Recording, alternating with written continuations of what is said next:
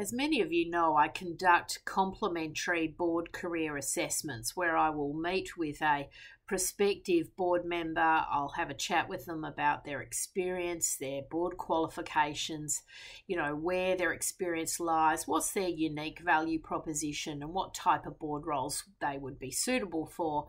And I'm happy to, sort of paint a little bit of a picture of what's possible and give some general advice.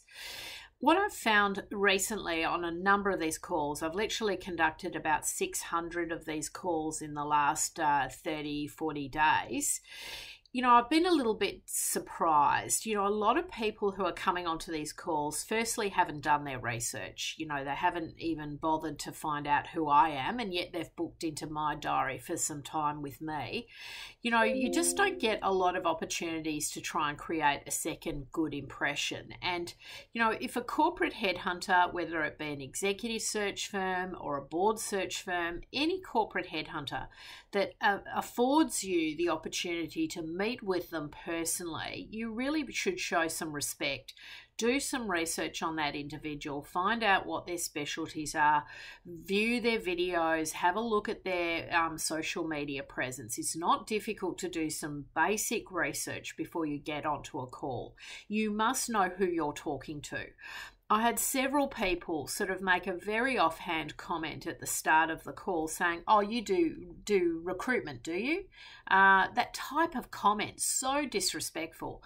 Now, I'm obviously very polished and used to talking to people from all walks of life, so I won't make that person feel uncomfortable. But I always make a mental note when someone is disrespectful, hasn't taken the time to do their research, and coming into a call with a corporate headhunter who's potentially going to place you onto a board of directors.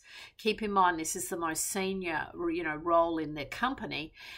You need to, have your presence, really well thought through, and thinking about how you're going to pitch yourself. You also need to consider how you're going to present. Continually, I see people turning up to these calls very casual, hoodies, sweatshirts, coming from exercise. It's just not on. I just don't understand it. I asked my colleagues the other day, am I old fashioned? What's going on? Everyone's turning up to Zoom calls very casual. And look, maybe that was acceptable for a short period during COVID and everyone was working from home, but we've got to lift the bar. If you're trying to impress someone to serve on the board of directors, dress like you would for a normal business meeting. Just because it's virtual doesn't mean you can sort of afford to be more casual or, just really sort of not looking the part. It just doesn't create a great first impression, and you are being judged. There's no two ways about it. People make snap-second decisions about you based on how you communicate, how you introduce yourself, and so on. The other thing I'm noticing during these calls is I obviously ask a number of questions, and there's a reason behind the questions that I'm asking. I'm asking questions about people's qualifications, what sort of board experience they've got. And people are often just saying to me, well, I've got 2 not-for-profit boards on my CV. I'm looking for my next board. And then I want to drill down into those boards. I want to say, well, tell me about which boards you're on. Tell me about the remuneration. Tell me about the revenues. Tell me about what you've achieved in the last 6 months. And there's almost like how do I say it? There's almost like a little bit of anger coming through, like, why are you asking me that? Why are you asking me these questions? And in fact, I actually had a lady yesterday who said, well, what's the purpose of that question? I don't understand why you're asking that. And it was almost like she was offended that I was asking about her experience. So if you're going to meet with a corporate headhunter, if you're going to meet with a board search consultant, rest assured they're asking questions for a reason. They're trying to ascertain your experience. They're trying to ascertain how you answer these questions, how you interact with the headhunter. They want to get a sense of how you operate and how you communicate. Now, if you want to be testy about it, if you want to be offhand about it, if you find these questions offensive, well, quite frankly, you're in the wrong room, okay? You need to sort of really take a check. It's just not appropriate. You need to build rapport with the headhunter. Understand they might be asking some questions that Well, you might not fully understand the purpose of it, but there's a reason behind it. So, be forthcoming, be eager to assist, eager to provide the information that headhunter needs to assess your candidacy. And then finally, you really do have to become a conversationalist. Don't just take it that if a question gets asked, you're going to answer that and just be being fired bullets, being fired questions and just answering those. Try and turn the tables around a little bit. Ask a question yourself. Ask about, well, what type of clients do you recruit for? How are you finding the board search market? What's going on for you? Are you finding that the business is busy? Do you see more recruitment happening at the end of the financial year? You could ask a heap of questions that would enable this to turn into a peer-to-peer conversation. Now, a lot of people I meet, and I don't know how to frame this, but I meet people who just have no personality. They're coming to these questions and they're operating at a very senior level, and I don't know whether it's Bambi in the headlights, but they're coming to these meetings and they're not having a rapport. They're not building a rapport. They're not asking questions. They're not making a two-way dialogue. And it's absolutely crucial that you learn the art of having a good conversation. You are trying to impress someone. You need to be interesting.